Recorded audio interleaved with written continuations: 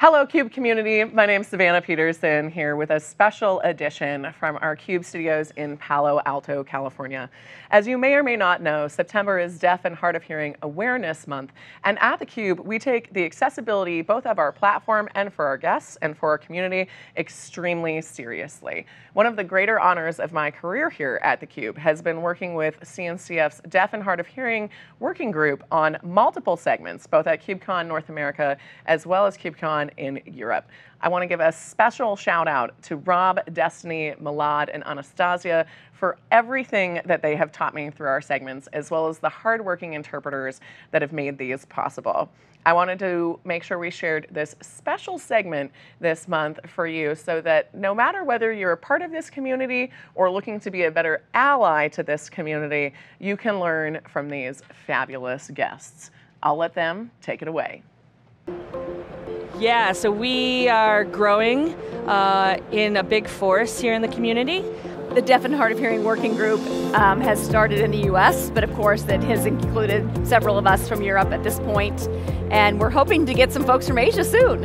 And we're trying to really grow awareness and share with the world what it means to have accessibility in technical spaces. You've done a lot in a very short period of time. Less than a year that the group has been working together. What are some of the things that you're working on? What are some of the resources you're trying to provide? We are trying to make everyone feel included. That's the overall goal. Everyone should be represented, from the majority, minority, all the way to the deaf and hard of hearing, everywhere in between. We're always trying to push for closed captions. We're also, making a point to say that it benefits other groups, not just the deaf and hard of hearing.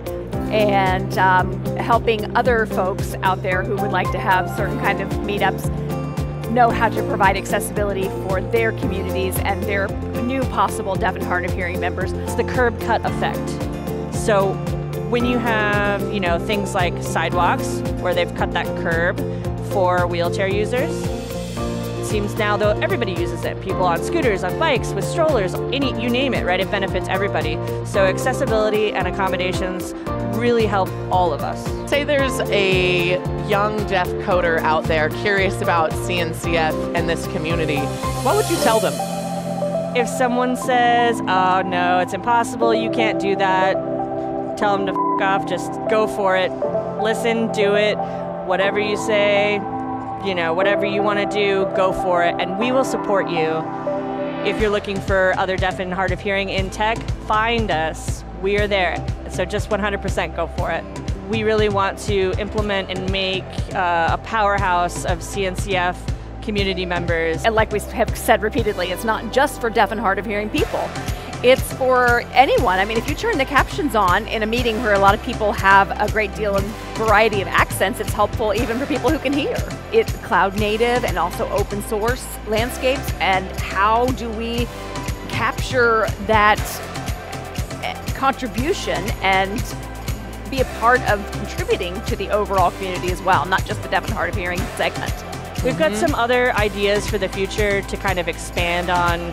You're trying to come into a space where we're trying to communicate. Don't be afraid. Really, I would say just we can write back and forth, we can type, we can text, we can do all of these. There's many ways to communicate with us. That's really the first step.